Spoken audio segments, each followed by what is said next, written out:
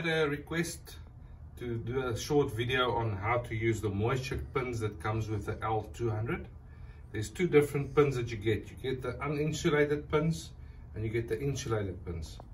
Normally with the L200 unit, they ship with the uninsulated pins. The difference between the two, the insulated ones will obviously just measure the moisture content between the two pins that you put in at the depth that it's in, while the uninsulated one will give you an average reading. Now for hardwoods you can use the uninsulated one.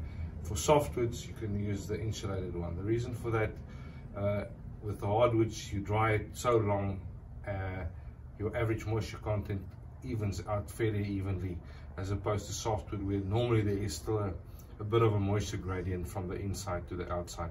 Also, the guys that when you sell softwood, you will measure it with a moisture pin at a specific depth to see what the moisture content is.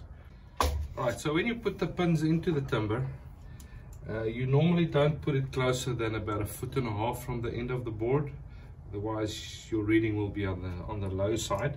So you go in about 1.5 feet or 50 centimeters from the end of the board, and then you would put the pins more or less in the middle of the board, and the distance between the pins is 30 millimeters or 1 3/16. So I'd like to just measure it normally, measure and mark it. So you got 1 3/16, and I have a 3/16 drill bit, especially for the insulated pins, so that the insulation part doesn't move out when you screw it in.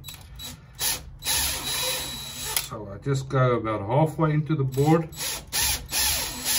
These are 2 by 8 inch spruce fir boards that we got from a client of ours, and I'll be just screwing these little puppies in all the way until it is halfway into the board. And these are 1 inch long, so it's actually the right length for this thickness board. So normally when you put these pins in, it's always better to put it in a few layers down into the stack, not on the top layer, because your top layer will normally always be slightly drier than the rest.